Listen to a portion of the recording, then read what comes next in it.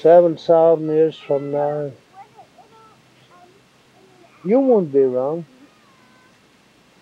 There's one thing I will tell you. What I write there is going to happen, but you won't know.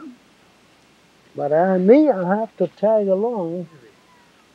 The Spirit is in me, and I'm in Him, so I have to go along.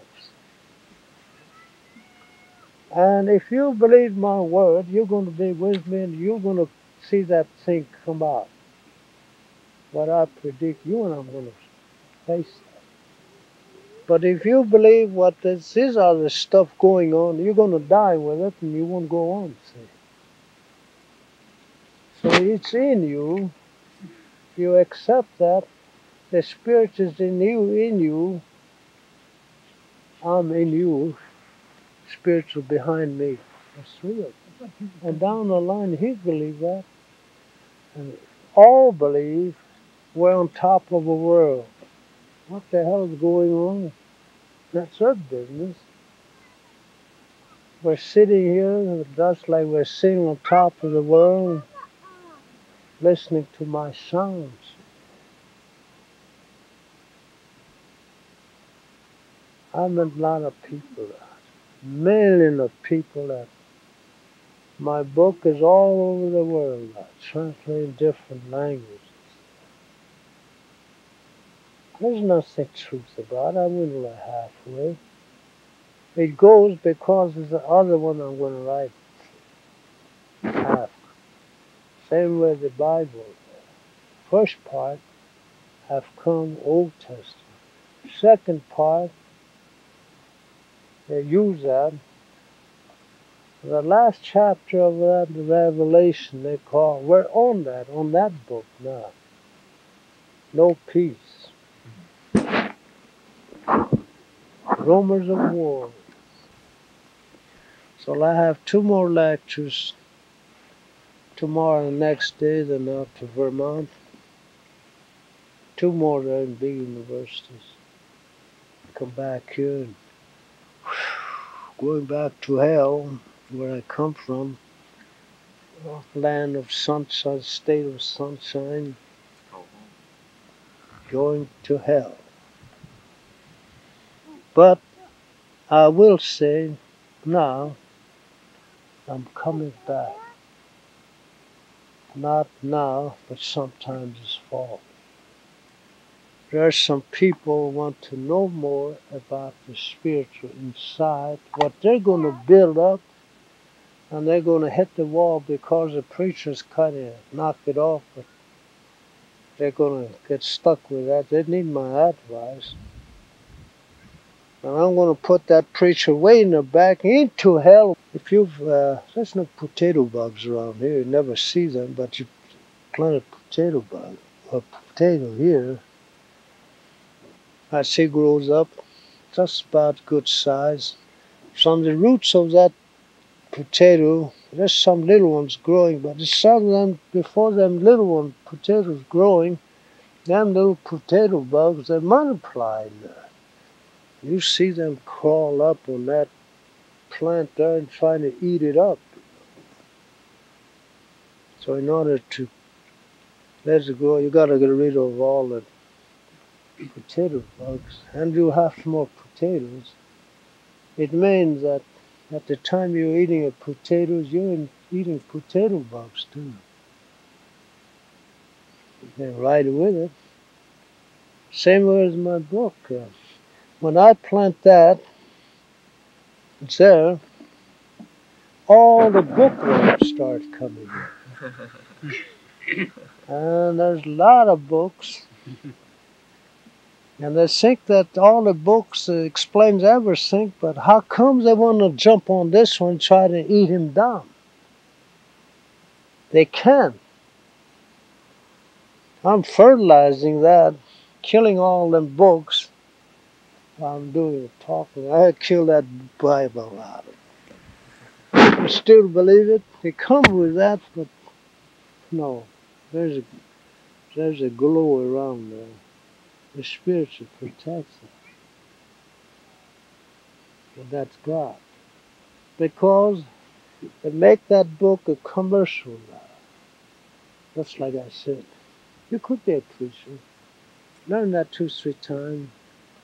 And your preacher is going to recommend you, regardless if you're dumb. He's sent you to take care of some members there. You go out there and make your own program. Say you're the one member. You sell out $16 a month, $16 a month, 16, 16, 16 all around, and balance up your salary. Or either they already have it. So all you got to do is get in there, pretend that you're a good man. Live by pretending to get paid to be good. That's not Christian. He showed them this way. He was on foot. Christ. He was on foot. Wherever he goes, he enjoys what the people are doing. He even made them old wine gone, so fill it up with water. Went like that, it's all wine. He want everybody to have a good time. On a level that see that they don't get into it. So enjoy the drink if you wanted to, but don't overdo it.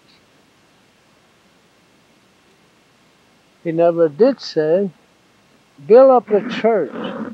Just like that in Salt Lake, that temple. Big pipe organ, whatever it is. Thousands of people.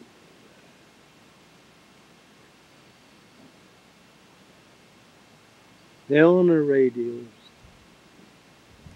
TVs, newspapers. A man had just given us $50,000 donation. Says, let's put him on the window there. Puts his name on there. He thinks he's going to heaven with that 50,000 buying his. It won't work out there.